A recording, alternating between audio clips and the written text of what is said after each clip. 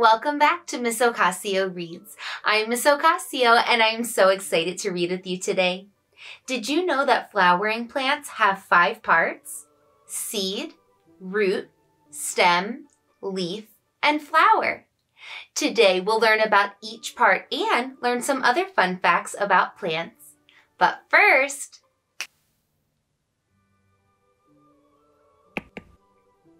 grow. Please grow.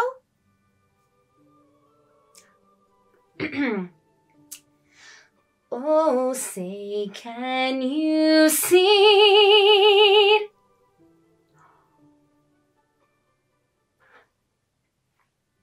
Oh, Say Can You Seed by Bonnie Worth. I am the Cat in the Hat, and I think that you need to come take a look at this thing called a seed.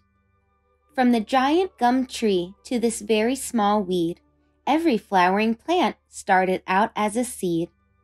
Plants are so useful to me and to you. Can you think of the ways? I will name you a few. The paper for books and the cloth for your pants came from trees and from cotton. That's 2 kinds of plants. The grains and the fruits and the veggies you eat, why, they come from plants too. And here's something neat. In deserts and woods and rainforests thick, grow plants that can make you feel well when you're sick. Yes, plants serve us well and fill so many needs, and flowering plants all started as seeds. Just what is a seed, you are wondering maybe? Well, you might say a seed is a tiny plant baby. The best way for you to see just what I mean is to take a close look at a seed called a bean.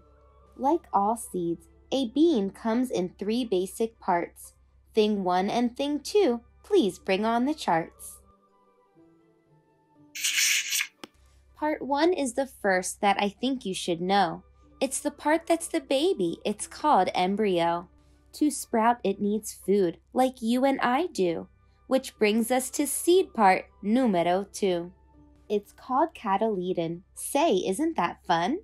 This bean seed has 2, but some others have 1. Last comes the 3rd part that you need to know. It's the coat which protects our cute bean embryo.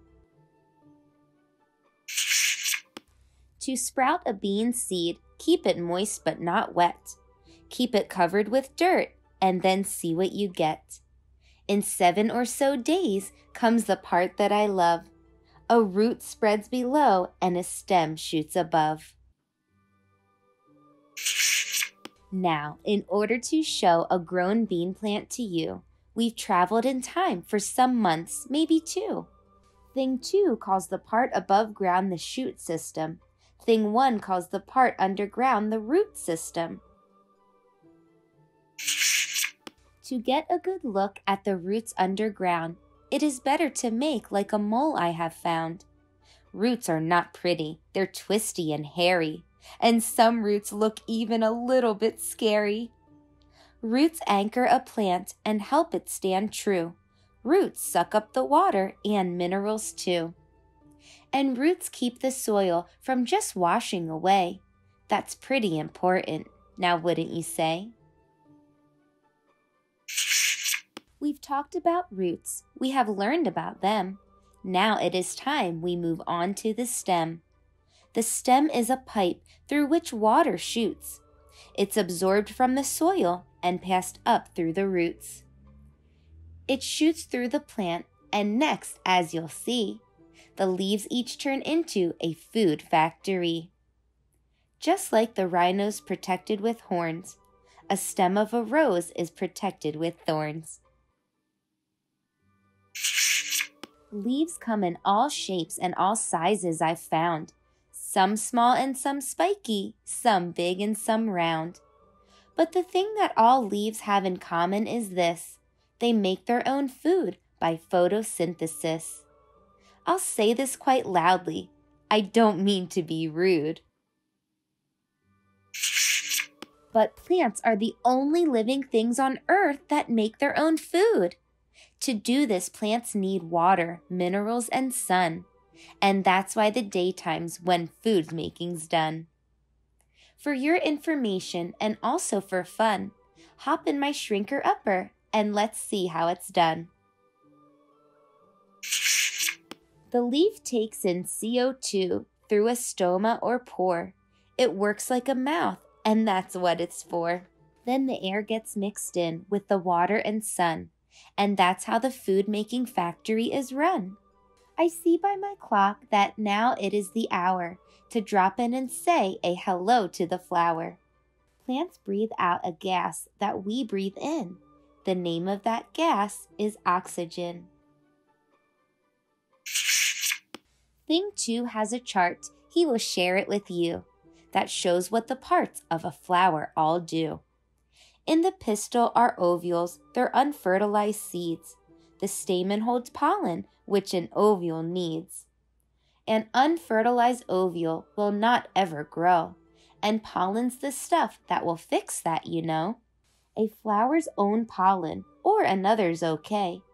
That's where the bees play a role, by the way. To make honey, bees need to get nectar from flowers. They fly and they gather this sweet stuff for hours. The pollen sticks onto their bodies and legs. It falls off and sometimes it reaches the eggs. An ovule that's fertilized becomes a seed.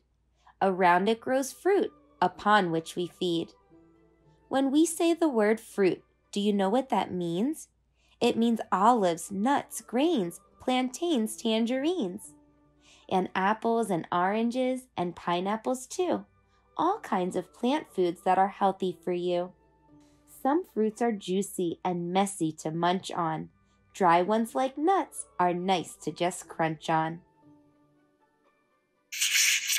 Not all plants with seeds give us edible fruit. Some plants have seeds that look weird or look cute. Burr seeds are hitchhikers that ride on your clothes, and dandelion seeds sometimes fly up your nose. Some seeds come in pods that explode like a sneeze. Other seeds may have wings and can fly on a breeze. But whether they stick or they blow or they fly, seeds bring us life, and now you know why. I see the sun setting, and here comes the moon. Your mother is calling, your dinner is soon. I hope you have learned from my little seed talk, and now I will climb up this giant beanstalk. Well, I hope you enjoyed today's story. And remember, a flowering plant has 5 parts. Can you name them all? Ask a grown-up for help in the description below for a fun activity that goes along with this story. See you next time.